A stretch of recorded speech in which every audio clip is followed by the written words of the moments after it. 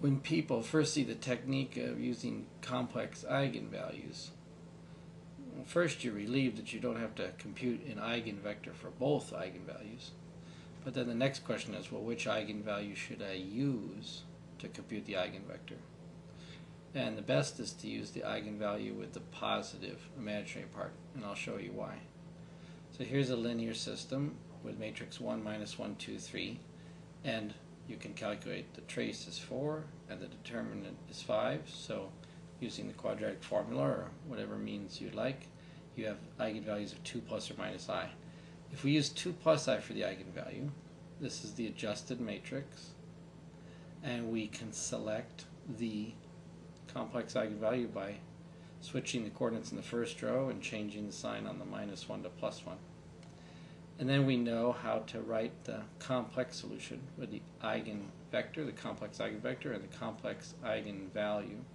Now all I want to show is the complex eigenvalue has positive 1 as the imaginary part, and that's the number in front of the t in the cosine, 1t. So I have cosine t plus I sine t. That's the way I would like it to be. If I would have used 2 minus I instead, then I could easily compute a complex eigenvector. But when I expand the complex exponential e to the 2 minus I times t, I'll have I times negative 1.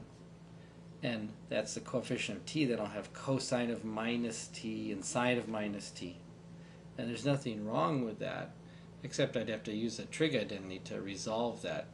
I'd have to remember that cosine of minus t is minus cosine t, and sine of minus t is the same as sine of t.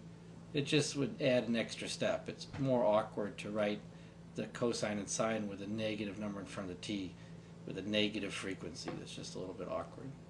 So the moral of the story is always use the eigenvalue with a positive imaginary part.